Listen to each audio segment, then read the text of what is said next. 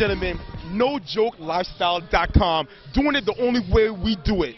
Bringing them fresh out the ring. You understand me? Paul Murphy, boxing tournament. Yo, if you're not in the building, you're missing it. You're missing it. You understand? Awesome people you got to meet. Yo, I tell you what, this dude's going to introduce himself to the fans. Tell everybody, what's your name, what you just did in your weight class and all that, all right? Go ahead and introduce yourself to the fans. Yeah, I'm JOACQUIN out of West Palm Beach. Shout out to Palm Beach boxing, man. Fighting out of 178 pound. Basically, you know, I do what I do, man. This is what I do, you know. You know, I came out, I felt a little weak, you know, from not eating this morning, but hey, I knew I couldn't last long, so I had to get it done early, you know what I mean? That's what I did.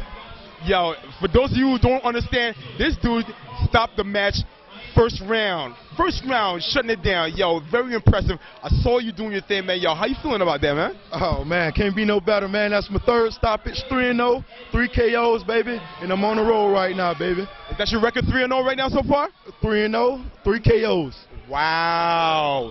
That's impressive. That's impressive. Yo, tell me a little bit about where you're boxing out of, right? You out of Florida? Oh, yeah, West Palm Beach, Florida. Originally, I'm from Fort Lauderdale, Florida.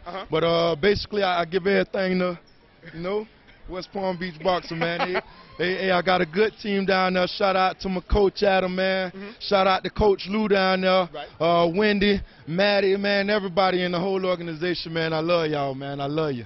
Awesome, awesome, awesome. Well, tell me a little bit, how long did you train for this event before you go out and do your thing, man? How long you train? Man, well, I've been training for like 1.5 years now, you know what I mean? But I just stay in the gym, man. I stay hungry, I stay dedicated, and I'm always ready, you know what I mean? My coach, they taught me just always be ready. The first couple of fights I had scheduled, man, they ain't go through, so they just taught me, man, always be ready, just in case. You never know, you know what I mean? So that's what I do. I work on that, though. And there you have it, ladies and gentlemen. Yo, you live in the lifestyle. It doesn't matter when. When you show up, it's going down. Yo, once again, thank you very much. Yo, good luck. I know you got some more battles on the way. Oh, yeah. Yes, sir. And I'm taking that belt home to my daughter. Kalia, I love you, baby. I love you. I'm bringing it home to you.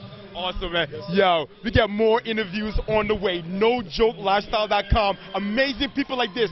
When I tell you to show up, be in the building, because you're missing it, ladies and gentlemen. More interviews on the way. Stay tuned.